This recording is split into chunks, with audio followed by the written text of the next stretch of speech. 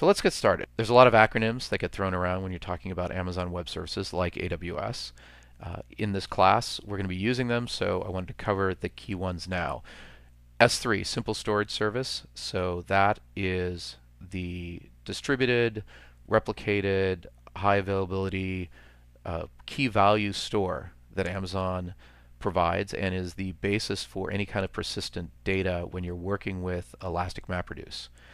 Now, Elastic MapReduce, as I mentioned, actually uses servers that are part of Amazon's Elastic Compute Cloud, or EC2, which is the fundamental foundation of being able to get a server of the appropriate class provisioned with the software you need.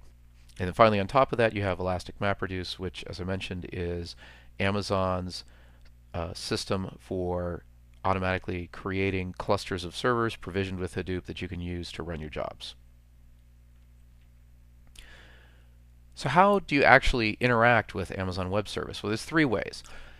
There's the first way, which is via a web browser, the AWS console.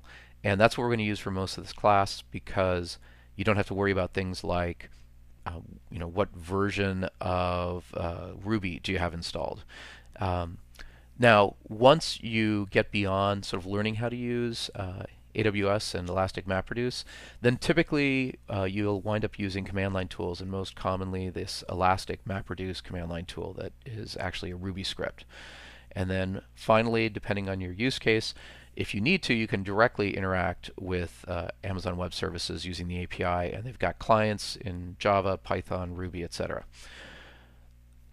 Now, if you do want to start digging into the API and the command line tool, there's documentation available online in where else? aws.amazon.com/documentation/Elastic MapReduce. That's the point where you want to start from when you're finding out a lot of PDFs and HTML pages. So what's the first step? It's actually getting an account. All services require an account.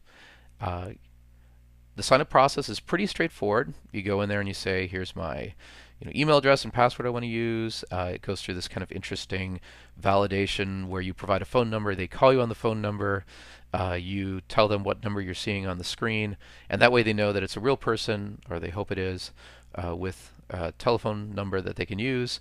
And end result is you wind up with an account. And accounts have these 3 4-digit numbers that create an account ID. So let's go get an account. So we're going to go to the website, aws.amazon.com, and we're going to click the Sign Up Now button. All right, let's go sign up. So where do you sign up? Well, you go to aws.amazon.com, and they got a nice Sign Up Now button that you click on.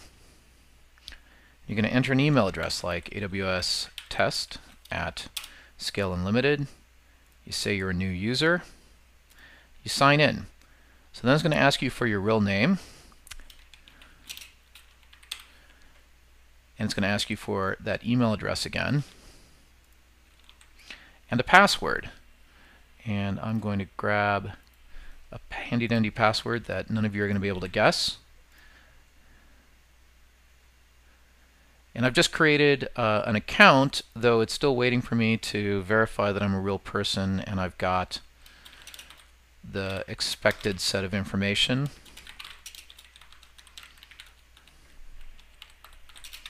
So I'm actually going to enter real stuff here. So you can see there's nothing up my sleeve. Do I really want to do this? Let's just try that number there. And if I can actually figure out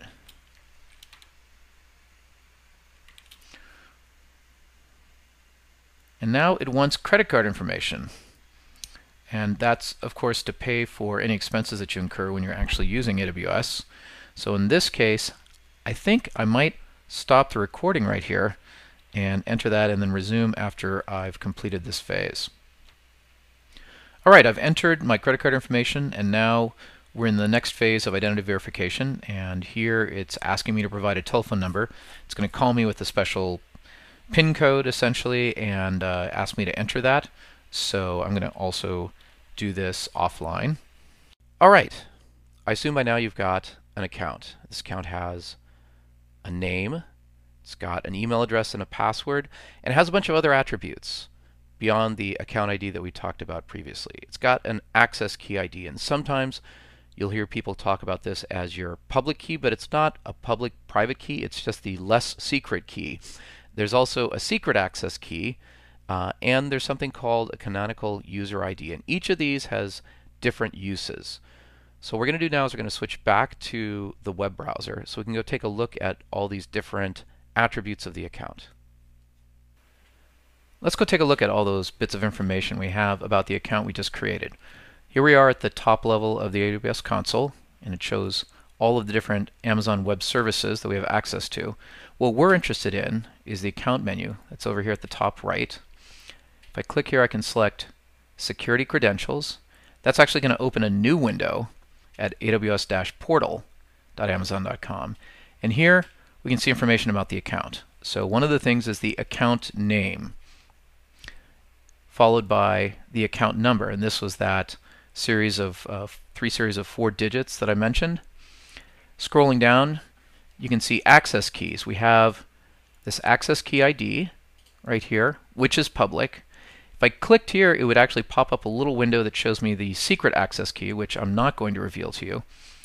Scrolling down, you can see a little bit more information. Here, this is obviously the email address that we use to sign in, that the account is really keyed off of, and it has a password. And if we go down near the bottom, once again, you see the AWS account ID, and then there's this canonical user ID, which is what you use when you're controlling access to buckets and files in S3. And if you click on that, it pops up a window where you can get access to this very long ID string. So we've got all these different settings for AWS, all these different credentials, but we need more. The issue is that in order to use Elastic MapReduce, we need an EC2 Key Pair. Once we have a real account, we can then ask Amazon to create a key pair for us. And this key pair is a classic public-private key pair.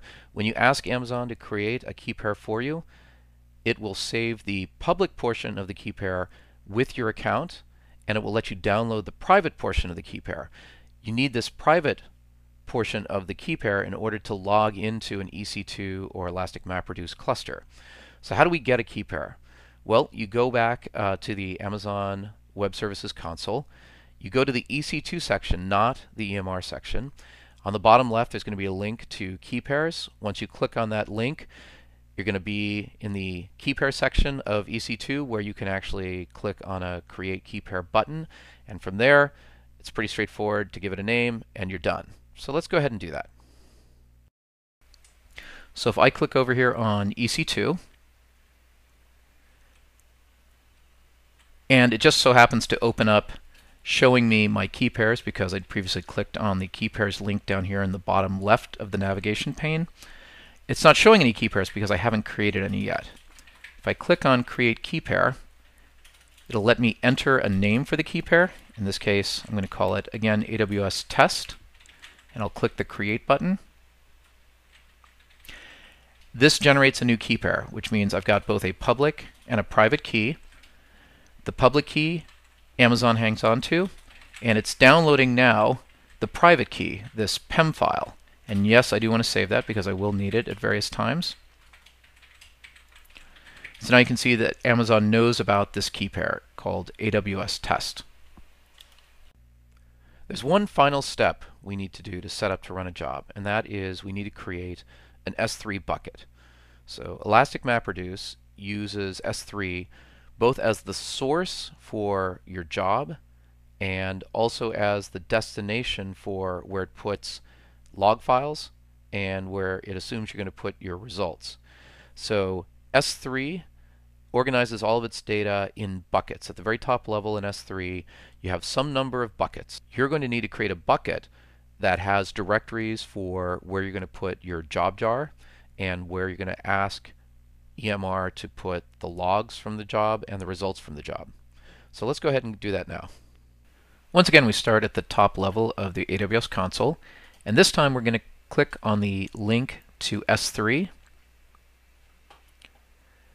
And here it shows me a list of all the buckets that I've got defined in my account. Currently I have none. So I'm going to create a bucket. So I'm clicking on this Create Bucket link. And it asks me for a name. As we mentioned, the bucket name has to be unique across all users. So if I go in here and I give it some common lame name like test and I try and create, I'm going to get an error that says this name is not available. As a note, you can see that I'm trying to create the bucket in a region, and the region selected here should match the region that I'm using to run my EMR jobs. I'm running in the US East region, so I'm going to use US Standard.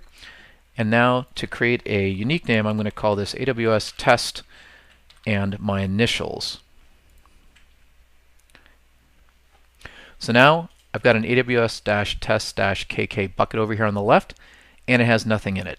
So it's ready now to be used as a destination for Elastic MapReduce job output and also job logging. Excellent. We are now ready to run a Hadoop job. We've got everything we need. We have an account. That account has credentials. We've created a key pair, and we've created the bucket we need. Now in the next module, we're actually going to use all of that setup in order to run a custom Hadoop job.